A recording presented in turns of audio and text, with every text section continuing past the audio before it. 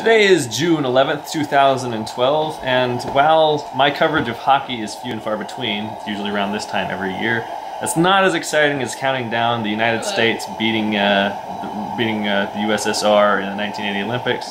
The LA Kings are about to win the Stanley Cup, first one in 40-something years. So, the guitarist for System of a Down is really excited, and he's like the only Kings fan that I know of that's a famous person. 4, 3, 2...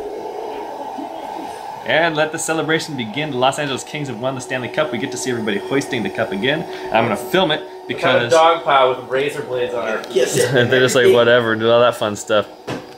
Just like I filmed the Bruins hoisting it last year, and I filmed the Blackhawks hoisting it the year before. You didn't film it, you shot it. I shot it with a gun.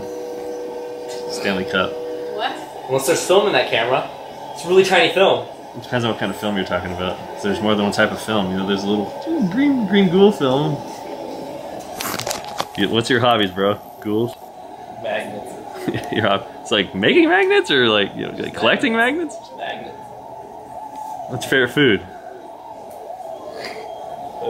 Milk steak. Milk steak. The side of jelly beans. Break of cheese! It's time to hoist the cup once again. Give me that cup.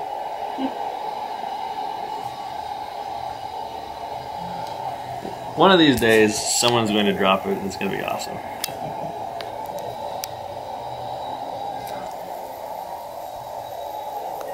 That was really zoomed in on my face.